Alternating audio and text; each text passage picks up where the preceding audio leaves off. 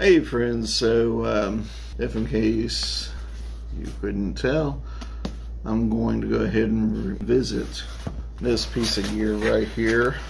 Since picking this up, I've found that it has more value than you would otherwise imply. I mean, I know $100 is a lot to spend on a power supply, but it might just keep you from ruining a $200 pedal.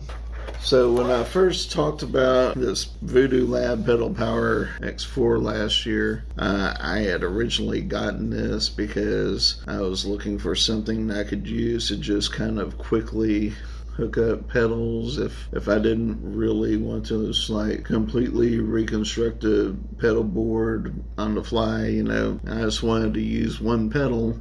I got this just for that purpose. But since then, I bought a pedal by Walrus Audio called the Slow.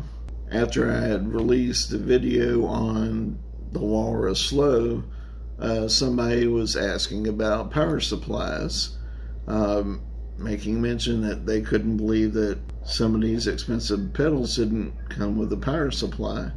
I said, well, I mean, you can always use a battery, and they asked, well, will it take a battery? And then I started thinking about it, and I said, well, I don't want to catch myself being wrong on an off chance, so I went ahead and I opened it up, and I saw, no, it actually won't take a battery.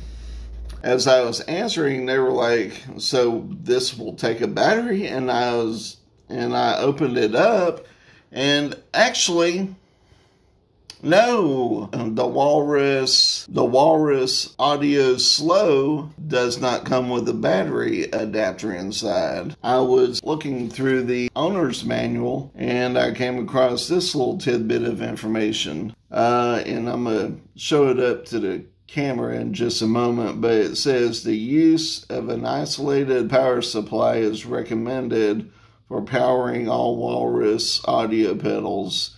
Daisy chain power supplies are not recommended. So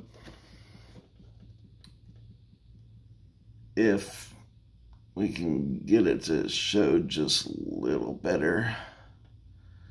So the manufacturer even suggests for you to use something like this to power your pedal. And when I further investigated and read the owner's manual, it recommends a power supply much like this, something that has the isolated DC outputs as opposed to a daisy chain style. So there might be something said for actually spending the extra money and owning a power supply much like this is for some of your boutique pedals that may not take batteries. There's just times in life you can't be a cheapskate.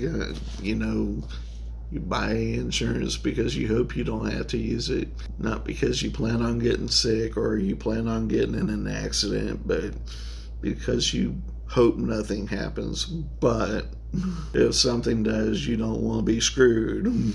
You might risk damaging your equipment if you're not using the proper power supply. And this particular one here will power up to 4 pedals that require 9-volt powers. Those are my 2 cents. If you enjoyed today's video, if you got anything out of it, smash that like button. Hit that subscribe button, and I'll see you later.